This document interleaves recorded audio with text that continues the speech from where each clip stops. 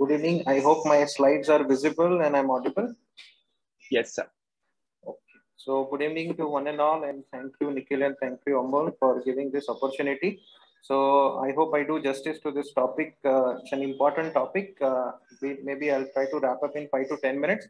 So the landscape of ALK alteration is very important in NSCLC. We should not miss this because I'll show you why. We know that the lung cancer in India is very high. These are the Globocon 2018 data. And same is the mortality. We lose almost 90% of them. Hardly 5 to 10% survive for a long term. We know the world data also. Almost 20% of the patient are lung cancer all over the world, with almost 2.1 million new cases. And the most important is NSCLC constitutes almost 80 to 85% of them. The 5-year overall survival data is not very good, less than 25%. And in stage 4 patient distant metastasis, it's much more worse. So it is almost less than 10%. But the disease has become better. We have tamed the lung cancer a little better with the knowledge of molecular markers. And the cartoon shows, the diagram shows the various molecular markers which we play with. And we see better outcome when we target these molecular markers. So very short background of ALK. The discovery of ALK has started in lymphoma, as we all know, more than 2 decades back. It is not only present in lymphoma, but it is seen in many other tumors. Our point of interest here will be for the lung, where almost 3 to 7% patients of lung cancer have EML4 ALK fusion mutation. So the discovery in lung has happened in last 15 years, 2007. And basically it's a gene rearrangement where there is a fusion of EML4 to ALK, and this causes activation of the protein synthesis. So we have seen a big evaluation from last 13 to 15 years, starting from 2007 till now. And we have seen first generation, second generation, and third generation ALK inhibitors coming in and showing in better and better effect. So this is what has happened when we have gone from first to second and second to third generation. The potency, the CNS penetration, as well as the ALK resistant coverage has improved. So we'll go one by one and we'll see how it has improved. So the first of the first line study is Profile 1014, the crizotinib study, where it was compared with the standard of care, pemetrexed and platinum, and PFS was the primary endpoint. So we see that PFS was achieved. It was a positive trial, and it made crizotinib as a first line in ALK positive NSCLC patients. So the improvement was almost by 4 months, chemotherapy 7 and crizotinib 11 months. Same thing was seen in ceritinib when it was used against chemotherapy. And we see the PFS was almost double. The chemotherapy remained at 7 to 8 months, and ceritinib improved almost 16 months. Then comes the third molecule, which is alectinib. And this is a nice global ALEC study where alectinib was not compared to the chemotherapy, which is a weaker arm, but to crizotinib, which is a better arm, and that time standard of care. And again, the PFS was the primary endpoint, and we see the updated analysis. A staggering difference between crizotinib and alectinib in first line, 11 months versus almost 35 months. Not only in all patients, but also in CNS positive, CNS metastasis patient, we see an improvement of 7 versus 27 months. So this is definitely a very staggering difference. I have never seen any TKI doing better than this. So if we compare all the TKIs in the naive patients, alectinib is a clear winner with a superb PFS of almost 35 months. Brigatinib again was seen versus crizotinib, and we can see the PFS. This is a 2018 slide, but a recent update of 2020 has shown after almost 25 months of median follow-up, the PFS advantage of crizotinib was 11, and brigatinib was almost 24 months. So it is still little less than alectinib. So what happens once the patient starts progressing on first line? So the progression is of 2 different types: oligoprogression, where we see local treatment, we do the local treatment and we continue the same TKI, or is a systemic progression where we change the TKI if patient is very symptomatic, And sometimes we continue TKI if the radiological progression is only there and it is not much troublesome.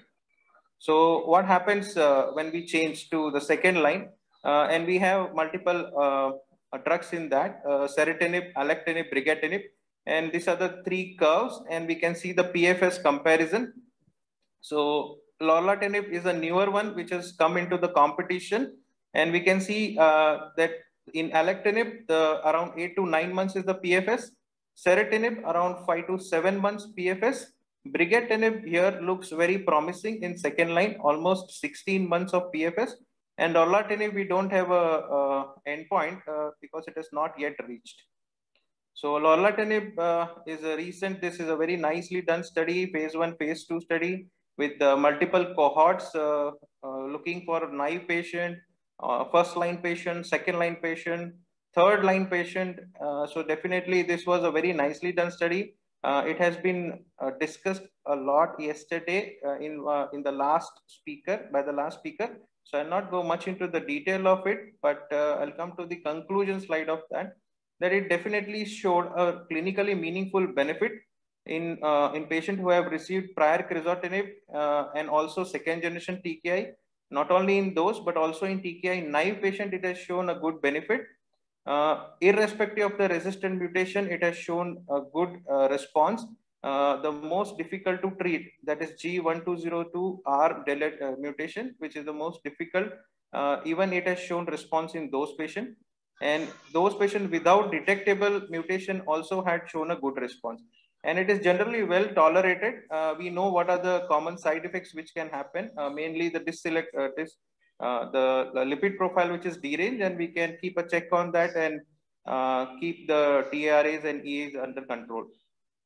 So when we come to the third generation, the only available data currently what we have is Crown study, where lorlatinib was compared with crizotinib.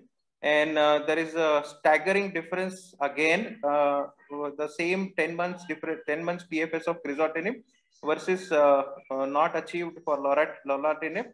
And probably we have to see whether it crosses the alectinib landmark of 34.8 months. So the PFS was good across all subgroup. Safety summary was not much different than what we have seen in the phase 1 and 2 trial, phase 1 and 2 study. And it had shown an excellent intracranial response of almost 82% with 71% complete response rate, which has not been seen with most of the TKIs in first and second generation. Safety profile was not much different, what was seen in phase 1 and 2 study. And this supports the lorlatinib to be an effective first line therapy. So in summary, the targeting ALK fusion is clearly the standard of care. So we have to do the mutation analysis for all the patients. Second and third generation are more effective. They can treat the resistant mutation. It is used also in treating and preventing the CNS metastasis with a longer PFS and OS. Sequencing is a tricky thing. We have to learn slowly how to do it. And approximately 35% patients are going to get compound ALK mutation on the usage of lorlatinib, and probably there will be a big number of patients who will be mostly refractory to all known ALK inhibitors. Lastly, lorlatinib definitely has a unique side effect which we typically can manage easily. So it probably is one of the promising agents. So sequencing can be any of these options. My personal choice is alectinib, the last one, followed by lorlatinib and chemoimmunotherapy, where we can see an overall survival, we can easily cross 4 or 5 years. The answer to the sequencing probably will come from this ALK master protocol. This is a very nice study. We'll see what are the results of it. Every crizotinib is a standard arm, and then the second generation A, B, and C. Alectinib, brigatinib, and ceritinib, and then there is a progression. With each progression, they are doing an NGS, and they are studying the deep sequencing and ALK resistant mutation. So not last but not the least, but there are future in the future we have much more from the ALK. So not only in metastatic setting, but starting from the curative setting, there are studies undergoing for unresectable stage 2 or 3 NSCLC, where radiation is given with ipi-nivo. And yesterday a lot discussion was going on that EGFR and ALK, they do not respond to immunotherapy. Probably this study will tell us that immunotherapy also does equally good in EGFR ALK patients also. Not only in unresectable neoadjuvant, but even in adjuvant, alectinib versus chemo has been studied. Crizotinib versus observation has been studied for Alchemist trial. And crizotinib is also being studied in a neoadjuvant setting, whether it is showing any response or not. These are certain newer molecules, TQB3139. It is a combined ALK and c-MET inhibitor, which has a higher activity than crizotinib. Then standard chemotherapy plus minus toripalimab, that is anti-PD-L1. In recurrent disease, a national lung matrix is going on to see whether crizotinib is, how the crizotinib is going to work in those patients. Slowly the trend towards treating lung as an oligometastatic disease by using ALK TKI versus local treatment, or a combination of ALK TKI like brigatinib plus local consolidative therapy, or a SBRT plus ALK TKI. So probably in future we'll also treat oligometastatic disease of lung with curative intent.